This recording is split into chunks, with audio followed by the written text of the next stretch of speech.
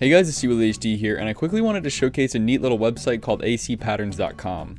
On here you can create designs for Animal Crossing on the go through your phone, laptop, or desktop. However, since I'm not an artist by any means, it also has a really useful feature of importing photos. Just click on the convert button and it'll bring up your computer's files. Obviously from here you can select any picture you want, and it'll crop it so it fits the normal square template. Here comes the interesting part. You need to go through these couple options and pick how you want it to be converted. You can play around with these quality options, and whenever you get the options you think look best, click convert and it'll throw it right into the editor. Certain high detailed pictures won't look the best as you only have so many pixels to work with, but things like sprites and low poly images can come out really nice in game. If you want to change the name, creator, town, and type of the design you want it to be, you can do that with this option on the left. Once you're ready to send it off, click generate QR code and it'll pop up instantly.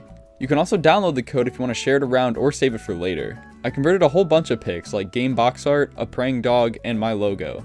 The sprite for my logo didn't convert over like I hoped it would, but I was able to fix it a little bit with the editor. I also wanted to try out some ground textures from Pokemon Platinum to try and make a path, so I grabbed 3 of those as well. Once you have your QR codes, you can go into the Nintendo Switch Online app, which should be linked to your Animal Crossing New Horizons profile on your Switch. Click Designs and then scan the QR code.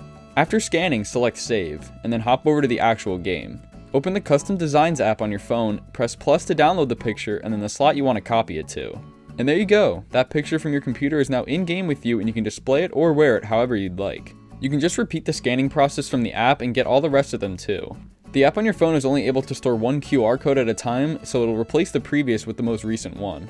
But that's all there is to it. Some of my pics turned out really well in game, like the low poly scene and the Mario 64 box art. I placed the path designs on the ground as well, and they actually worked out a lot better than I expected. You could use this website to create a bunch of really cool paths for your island, or even recreate a whole route from Pokemon. The possibilities are kinda endless with this website, and can be a shortcut to creating complex designs you want in Animal Crossing New Horizons. But that's all for this video. If you want any of the QR codes I created while working on this video, I'll leave a link in the description below to the folder.